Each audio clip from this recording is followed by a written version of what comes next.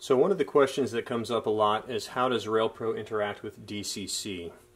If you're talking about the power side of things, Railpro can run on any DCC layout. Railpro itself really doesn't care where the power comes from.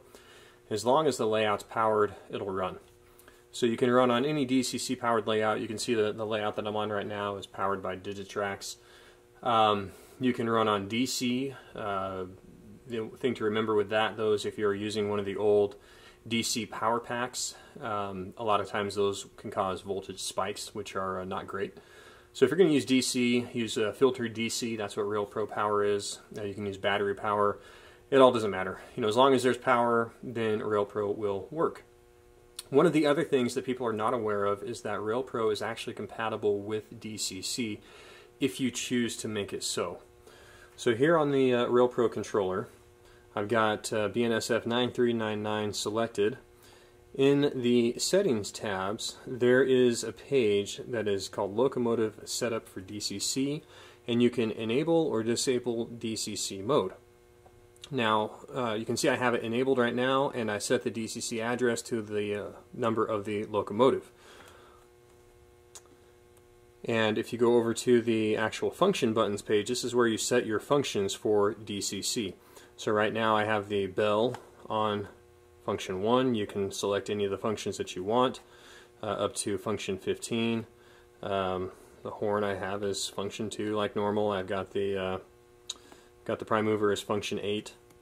If you have the locomotive selected on Railpro, then you are not able to use it on DCC. So the first order of business is to deselect the locomotive. And now we'll go ahead and pull it up on Digitrax. There you go.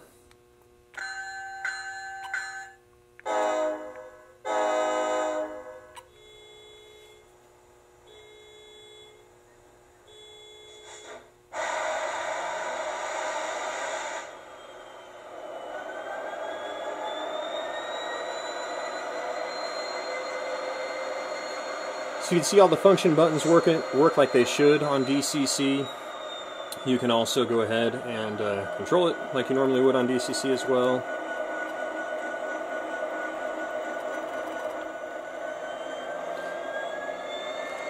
And we'll go ahead and just shut off that prime mover here so we can talk.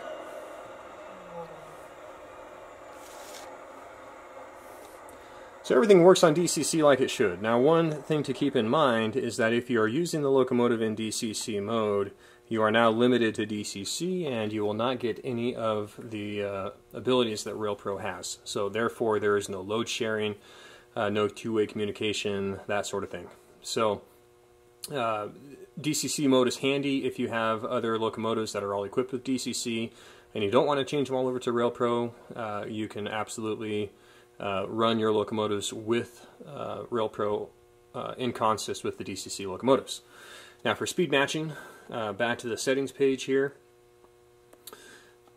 If you're going to speed match to your DCC locomotives, there is a full speed table available to you that you can tweak to speed match. You can just select each value and change it, using the wheel and things like that. Okay. So that's how it works. You can change this table to whatever you need it to be in order to match with your other DCC locomotives. The other thing that this is useful for is just in case something were to happen to ring engineering, the locomotive modules from Railpro are fully functioning DCC modules as well, and so it basically future-proofs it. It means that Railpro will continue to be useful if something were to happen, which it won't, because ring engineering has been around for about 15 years or so, and they have a good track record. So that's DCC compatibility mode with Railpro. It's an interesting feature. Not a whole lot of people, I think, are going to use it, but it is very nice to have, and it just kind of showcases the functionality of Railpro.